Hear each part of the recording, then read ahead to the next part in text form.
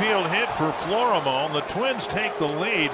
A remarkable play by Josh Donaldson, who, even though the Twins got one, he may have saved 2 additional runs with a great diving stab. Yeah, Brett Anderson coming in, falling behind, and Florimon hitting it right down that third baseline.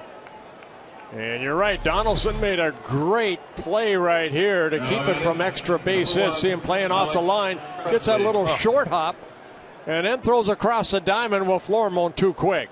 He beats it out. And the Twins do take a 3-2 lead. And now